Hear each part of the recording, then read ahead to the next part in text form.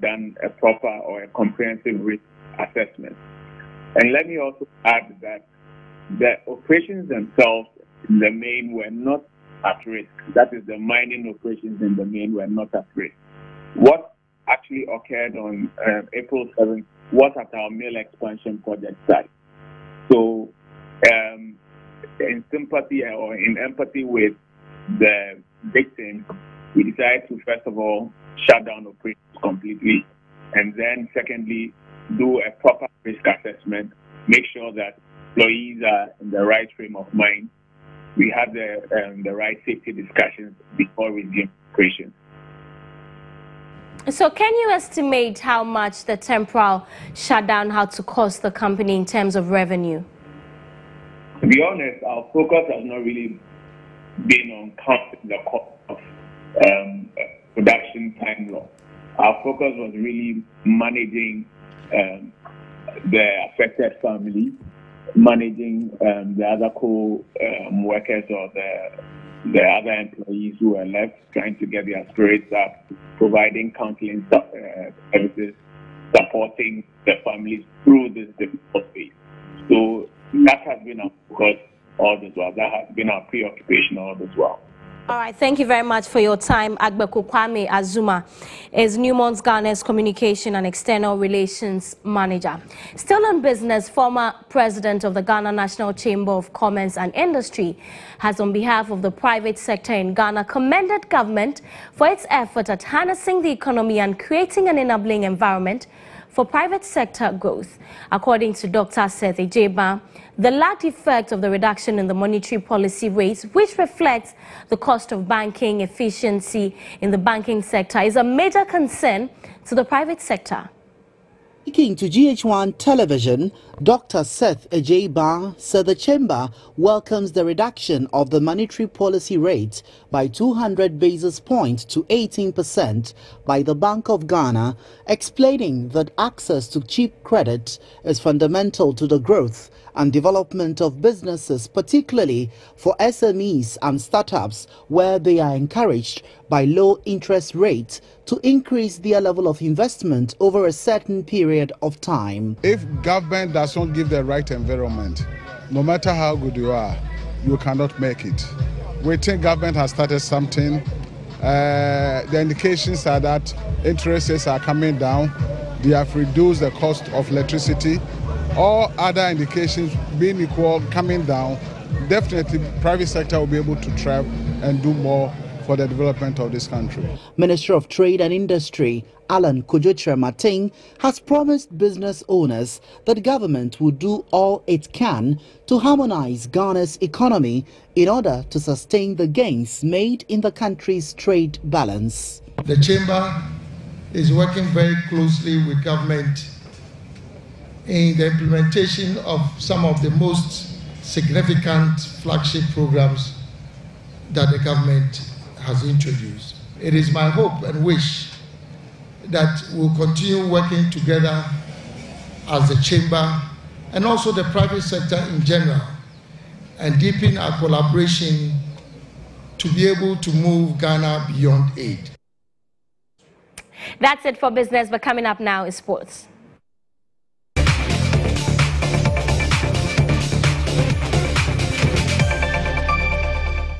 So Deputy Sports Minister Pius Enam Hajide said his hands are clean following the visa racketeering scandal that rocked Ghana's participation in the 2018 Commonwealth Games in Gold Coast, Australia. Pius Enam Hajide and the Acting Director General of the National Sports Authority, Robert Safo-Mensah, were suspended yesterday by President Akufo-Addo over the scandal. Meanwhile, some members of the public have been reacting to the suspension of the Deputy Sports Minister. Have a look.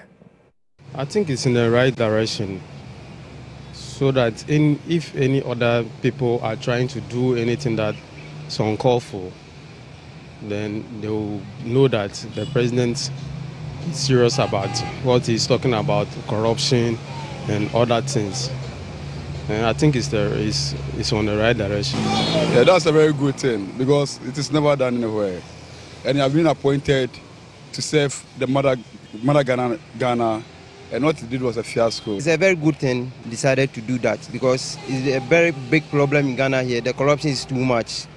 I think the deputy sports minister report to the society minister, which is the minister itself. So I'm wondering why they will suspend the deputy and leave the society minister. So, like I said already, it's a very good move. And I don't know whether that ministry is a mafia ministry or we have the Mutaka issue, the African Twi issue. There's a woman there, I even forget the name, and all these things. So they have to look proper what is the meaning. And it's disgrace to the nation. Joining me in the studio is Henry Asante. He's the head of sports at Star FM. Henry, welcome. So you heard those people. Do you think the steps taken by the president yesterday are adequate enough to unravel all the issues surrounding our participation in the Commonwealth Games? Well, I think so. I think the president needs that public confidence, first of all, so you need to crack the whip. You must show the way, you must show the people that indeed you are on top of your job and you are ready to check, public officials who do not do things right. When the story broke, somewhere on the 31st of March, there were two names that we've always been hearing. It's always been either the deputy sports minister or the boss of the National Sports Authority. They vehemently denied when the story broke that they had nothing to do with it. But I don't think that the president, is stupid for that matter to have asked them to proceed on leave or step aside for investigations to continue. Many have questioned why the sports minister has been left out of all this. He's the head of everything. Yeah, I agree. You think it's a fair position I agree. to take? Because this is an interim investigation. This is a preliminary investigation. I just want to respect the decision of the president for now. If by the time we come to the end of the investigation, we unravel something which, must cause for the dismissal of the minister himself, I don't have any problem with that. I think that it all boils down to the fact that the deputy minister was in charge of the committee, the International Games Committee, which the minister put together. The NSA boss himself, Robert Safo-Mensah, was also a member. The president of the Ghana Olympic Committee was a member. The chef de mission, Mohamed Sanoun, was also a member. Now, these individuals, in one way or the other, have been mentioned in this whole scandal. So the best thing to do is to speak to them, and which I know the presidency has done, which I know the police service has done, and the initial response or reaction from the presidency is that the deputy minister and the NSA boss have been indicted and they must step aside. We understand some more officials have been asked to return home to aid in the investigations. Yes. And you have all the scoop in what's happening. Share it with us. Well, the board chairman of the National Sports Authority, Honorable Kojo Banjiman, has been asked to return. And then also the president of the Ghana Olympic Committee has also been asked to come back home. And then the chef de mission, Mohamed Sanoun. These three officials have been asked to return home and aid investigation. Now, you cannot speak to this issue and leave out the first two names that I mentioned. Maybe the board chairman is not directly involved, but I mean, the GOC president, you cannot leave him out. The chef de mission, because the buck stops with him. He takes the decision. He approves every single list that they send to Australia. He is in charge of the day-to-day administration from day one when they sent the first list to Australia for accreditation, for permission of entry for all our athletes. He was the one in charge. Now, he is the first vice president of the Ghana Olympic Committee. Right. I don't think he will take a decision without the approval of his boss, who is the substantive president of the Ghana Olympic Committee. Unfortunately, the two staff of the National Sports Authority who were asked to come home when the story broke, I am talking about Hussein and then Christine Ashley. They are staff of the National Sports Authority. Now, Ashley is the Secretary General of the Ghana Weightlifting Association. Right. I want to hope this analysis will make sense. Hussein is the Secretary General of the Ghana Cycling Association. Now, Ashley is also the Secretary General of the Ghana Weightlifting Association. The Weightlifting Association is chaired by the president of the GOC, who is Benunu Mensah. And they were sent home, and the explanation they gave us was that they actually entered details or entered data without authorization. So I am asking a simple question. who was in charge and who authorized them to enter those details. And are they only being sacrificed? I'm sure a lot of things will come up. Henry, what is it with the sports ministry and the sports authority that keeps having scandal after scandal? Every government that comes, there's a problem with the sports ministry and so many things. What is it? What is it there? Well, it's a ministry which deals with public interest. Every single Ghanaian loves sports. It's directed to sports one way or the other. Now, when you are a minister, I think the first thing they must know is that you are a minister, you are a government appointee, you come to work with civil servants. If you misbehave, if you follow them and they lead you into the ditch, you will go and they will still be there. Lastly, before you go, I understand there's some journalists who took money from Ghanaians, ordinary Ghanaians, and promised they were going to take them to the Commonwealth Games. As much as 20,000 or 50,000, I don't know how true. And I'm sure you have the names of those journalists. The police is handling the case. Yes, Henry, I have the names. Who are those journalists? The police is handling the case. Who are those journalists? The police is handling the case. What I would, no, but if the police is handling handling the case, yes. you were a witness, you have information. Yeah. Why are you holding on to it?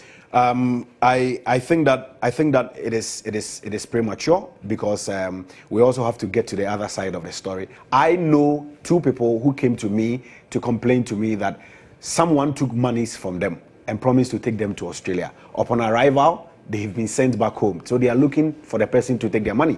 I know the person, but I haven't spoken to the person to find out from him his side of the story. And I think it will not be professional to go on air to mention some of these names. But like I said, the police is handling the case. The CID has taken over. Investigations are ongoing. At the appropriate time, I think we will make those names public.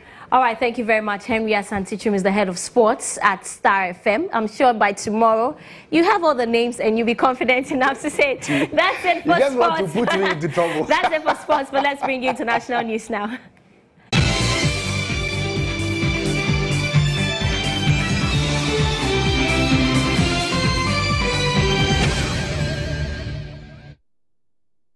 Is preparing to put the late Winnie Madikizela Mandela to her final resting place on Saturday, 14th April. The nation has been in mourning since the news of the decease broke earlier on April 2nd. The struggle icon will be buried on Saturday in 4 ways, but her funeral service will be held in Orlando Stadium in Soweto, with thousands expected to attend. Government will outline the logistics later on Friday. Tributes have been pouring from around the globe before the icon. Meanwhile, Deep Sloot residents are threatening to block the route that Winnie Madikizela Mandela's funeral procession will take. Russia has warned the United States that launching airstrikes in response to a suspected chemical attack in Syria could spark a war between the two countries. Moscow's UN ambassador Vasily Nebenzia has accused Washington of putting international peace at risk and said the situation was very dangerous. Western powers are thought to be preparing for strikes, but Russia, a Syrian ally, opposes such action. Nebenzia told reporters after a private meeting of the UN Security Council in New York that there was a heightened danger of escalation because of the Russian military presence in Syria.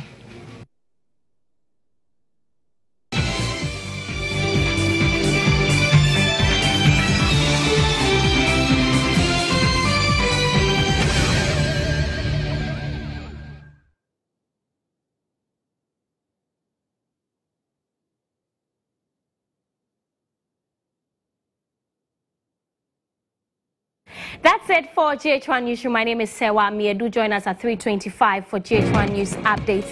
Have a good day.